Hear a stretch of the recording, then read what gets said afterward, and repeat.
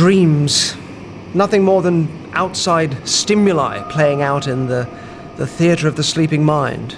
Or so believed philosopher Friedrich Nietzsche. Or perhaps dreams are, as Freud believed, a communication of our will, our desires, a manifestation of our deep subconscious. But what of nightmares? Some would say they serve an evolutionary purpose, a survival mechanism, our minds planning escape from our everyday anxieties. But perhaps not.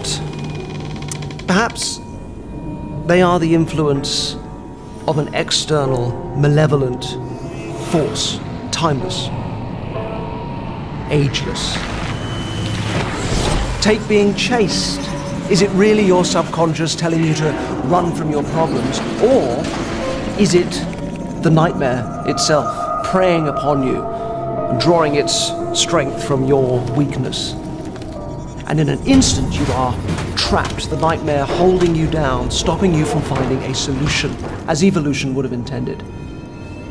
And then suddenly you're falling, as nightmares never work alone, faster and faster in fits of terror, and then, in the blink of an eye, you're back in your childhood classroom. It feels so familiar, yet warped, like your childhood memories dipped in a fairground mirror. And there's this tight knot in your stomach, an uneasy feeling.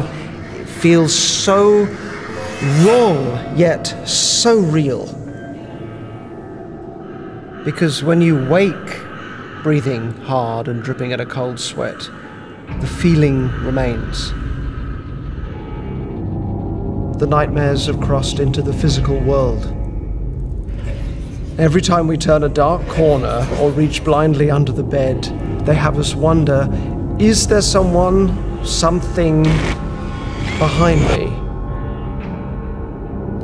Nightmares will affect us in ways we can't even begin to explain, and yet we may not even remember them. But they will remember you, and they will return.